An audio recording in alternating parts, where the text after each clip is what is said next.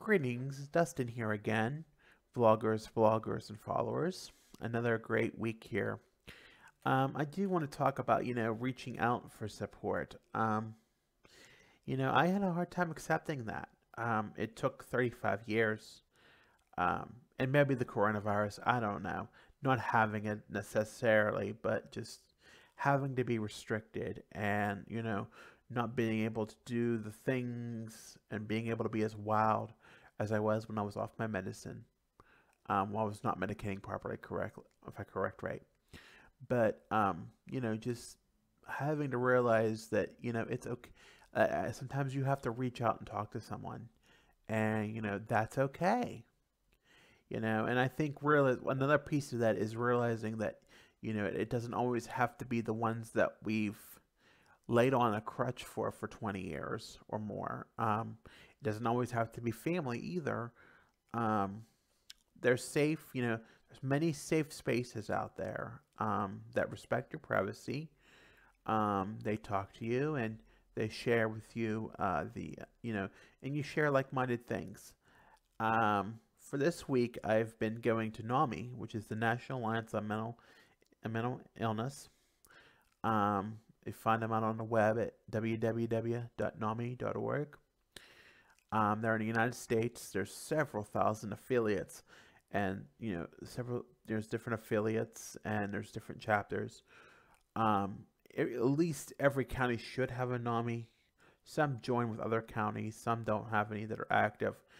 My county, actually, and my employer has sponsors a NAMI, but right now we only have a NAMI for families, and but we do have a NAMI Connections. That's the peer support one. That's for anybody who has a mental health diagnosis. I want to mention, or just self-diagnosis, or just admits they have have some sort of acknowledge that they have some sort of mental health need. Just it's not a crisis group. It's not it's not a crisis or therapeutic, but just to reach out, I think, is just speaks volumes. And I'm working online. One thing that the coronavirus has taught me is that it's okay. And one thing I'm thankful for is the ability to have those resources available to me, especially with Zoom and having my camera here and my camera on my computer. But you can have a phone or anything. I think that's the key. Having support. And I'm thankful to the two affiliates that I work with out in the eastern part of my state. On the other side, I'm here in my living room, but I'm having a support group with up to 17 other individuals in another part of the state, and that just it helps. It's just it makes you feel like you're not alone, and that's their key takeaway, that you are not alone. And that's what I need. It's not just with the autism, it's the things that come inside, like the anxiety, the bipolar, the OCD that I have, just things that need worked on, that necessarily do not coincide, that are not specific to autism, but everybody suffers. Everybody has a need, and I recommend that anybody who isn't, is looking for support, just go to NAMI.org, and you'll find resources. I heard of other groups across the nation. New York has a lot of big presence, but it's support is needed now.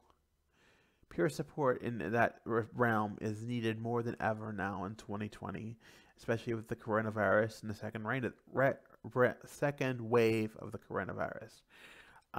It's just not good, and I really need that because, and I'm gonna close with this a little bit, but for the first time in 35 years, I'm now a grown adult. In 35 years, I decided not to go home for Thanksgiving. Now, I've lived with my family for most of my life. I was in school a year. I was in residential placement for a year. I lived at my other place for 2 years before moving here. I was very, I always went home for Thanksgiving, no matter what. Sometimes when I was living on my own, I helped with food. Just it's just gonna be sad. But I have to do it to respect. I don't want to have like a like a chain, you know, we talk when coronavirus about having the chain of spreaders, and I know that it's a small group of people, but it's just scary because you don't know where those people go, and I just don't think it's a good idea. I feel like I have, where I go now, I have proper contact, I have proper tracing, proper scans, things like that. That I feel it, I feel, it's comfortable. And, most of my family, majority, my family is understanding of it. Just of, not link. I just don't feel it comfortable going for a long period of time. And, being around people that close for a long period of time. It's just a struggle. But I think many people are going to have that struggle this year. People younger than I, some around my age, maybe not, a little older. But, I think everybody has struggles at Thanksgiving and holidays, especially with grief too. So I think, for the first time, I'm not going to have somebody with me at Thanksgiving. I mean, I'll probably have somebody drop off some food or something, and I do have the local ministeriums bringing me food on for the lunch. But, nothing, it's not going to be kind of the same. I did go to the Thanksgiving dinner for the community last couple years, but it's not the same this year. And I think that's the thing with the whole world, and that's the theme this week for me is, 2020's been hell for me, and but I'm recouping from it, and I'm doing better. Um, you know, uh, I wish I could say it was easy.